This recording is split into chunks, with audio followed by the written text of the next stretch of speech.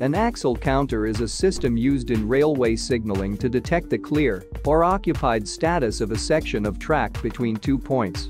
The system generally consists of a wheel sensor and an evaluation unit for counting the axles of the train both into and out of the section. They are often used to replace a track circuit.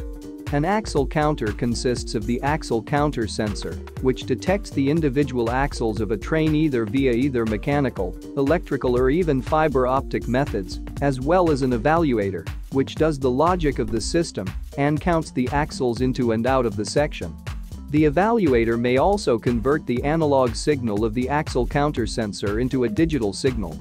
However, in some cases there is a separate unit which performs this task. The system is set up by having an axle counter sensor installed at each end of a section.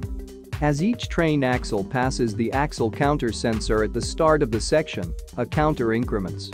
An axle counter sensor comprises two independent sensors, so the device can detect the direction and speed of a train by the order and time in which the sensors are passed. As the train passes a similar axle counter sensor at the end of the section, the system compares count at the end of the section with that recorded at the beginning. If the two counts are the same, the section is presumed to be clear. This process is carried out by safety-critical centrally located computers, called evaluators, with the axle counter sensors located at the required sites in the field. The axle counter sensors are either connected to the evaluator via dedicated copper cable or via a telecommunications transmission system.